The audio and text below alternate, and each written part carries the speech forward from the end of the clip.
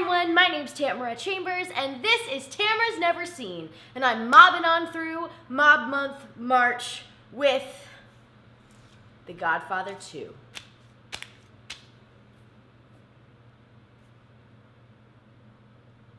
Made it myself. So as a recap, I enjoyed Godfather, realized that it's just such an amazing movie. It's obviously as good as people say it is, but felt that it was probably a little too long for my liking. This movie was increased by 20 minutes, and so yeah, it's a little too long. I saw that it was 3 hours and 22 minutes, and I went up to the TV and took a photo with the timestamp to express my upsetness. Such a millennial thing to complain about. Jeez.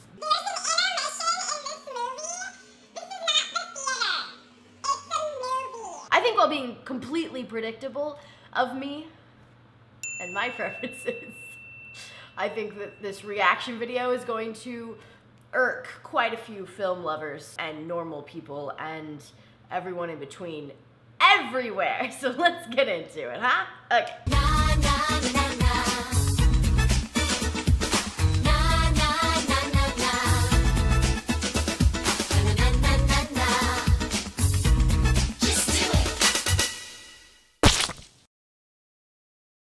Was this amazing? Yes, it was.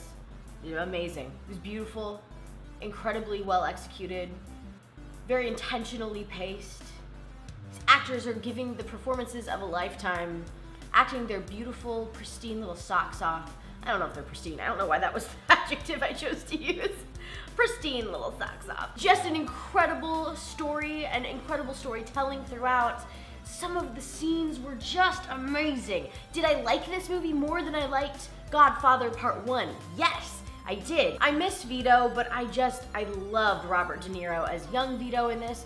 Pretty much made up for Marlon Brando not being in this one. I loved the back and forth. I love timeline jumps like that in film, and this just did it masterfully. It really connected the two. As I know that it's Part 1 and Part 2, it's not completely different films. And it did a really good job with that, obviously. Thank you, Tamara, in 2019, telling us that Godfather 2 is well done. Thank you. But I just don't want to sit through a 3 hour and 22-minute movie. If it's not like your exact cup of tea, that's not even true. It's not everyone's exact cup of tea and they still love it. It's not in my wheelhouse of things that I would choose to just throw up on the TV and watch.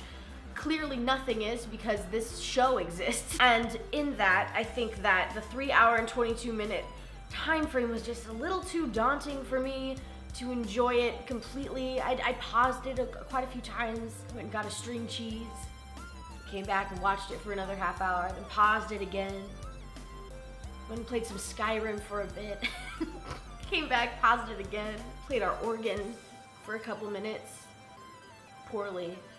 Paused it, came back again, wished that there was a horse. You get the idea. I really enjoyed it in its excited moments and in some of the more heavy scenes. The abortion scene, yikes. Sitting through a 3 hour and 22-minute movie, it bums me out. If I'm starting at 1, I am not getting done till 4:22. 2 minutes past the best time ever. I don't know. I know people are gonna hate this. I know, like, every time I say something about my opinion, people are like, that's stupid and you're dumb for thinking it. Well, probably you're right, but the fact that I think that Godfather Part 2 is too long and Godfather Part 1 is too long, I'm gonna make some fun enemies, but that's just how I feel. That's just how I feel. In this Part 2 3 hour and 22-minute long experience, it goes through young Vito's life rising into the Godfather position, the Don, and then Michael, who has taken over after Vito passed away, in the Godfather position, the Don. Michael is trying to legitimize the family, and in that does some really shady, non-legitimate things. Pisses off his wife quite a bit. This is my K-inspired look. It's the only wig that's kind of like in that era that I have, but I kind of love it. Quick poll, should I cut my hair like this? Answer down below. I'm not going down there to read it, but I don't know. Someone will.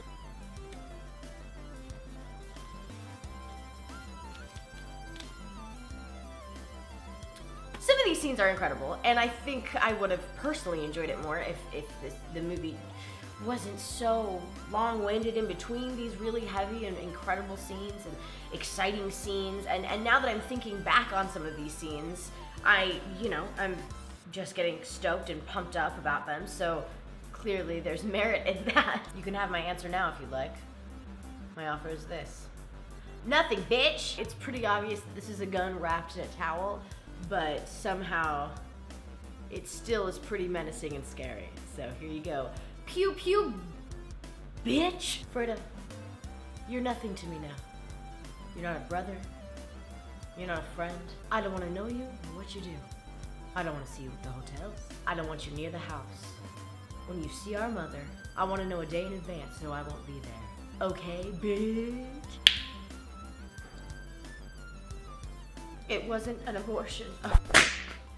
It wasn't a miscarriage. It was an abortion, Michael. It was an abortion.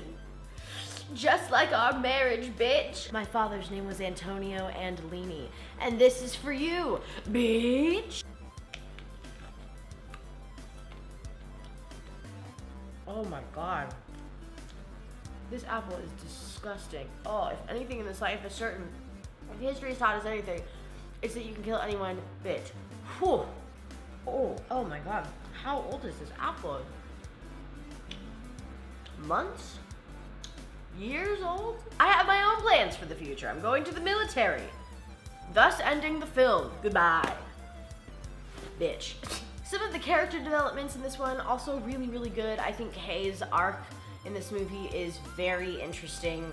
I just loved their pure relationship, and I loved how she was trying to work through what Michael was actually going to start doing for a living in the first, and then in this part, really coming to terms with it and not sitting by and allowing it to happen. That one dude, Frankie, sounds like he was the voice of Watto in Star Wars Episode 1. So that was fun. We have the senator who is giving Michael so much crap, and I just in my notes wrote, "Oh, horsehead for dinner, Mr. Senator?" That confidence is misplaced, my friends. It's really interesting to see the similarities between Michael and young Vito, Robert De Niro.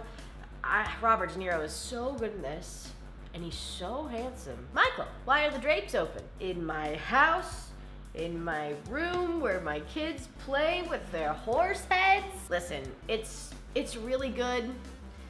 I think I would have probably enjoyed it even more if I was with a group. Like if I would have watched this with Doug and Rob Walker and Malcolm and Walter and Ayanna and Heather, and I think if we were in a group, I would have really enjoyed watching this movie and like talking about it while it's happening. But sitting here alone on my couch for 3 hours and 22 minutes, it doesn't really do it for me. I know that's a personal flaw. I know that people aren't gonna love that, but I don't really care.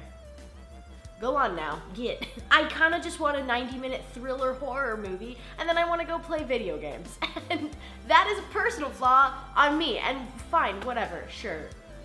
In my house, where my cats play, I don't even remember the exact line. I am so thrilled that I have watched these movies now. It started off and I was thrilled that I watched them just because they're such a cultural importance. Now I'm just thrilled I watched them because halfway through I didn't think I was gonna get through them. So I'm glad it's done. I'm glad I've done it. I would absolutely watch these again, but never alone. I would never put this on just casually.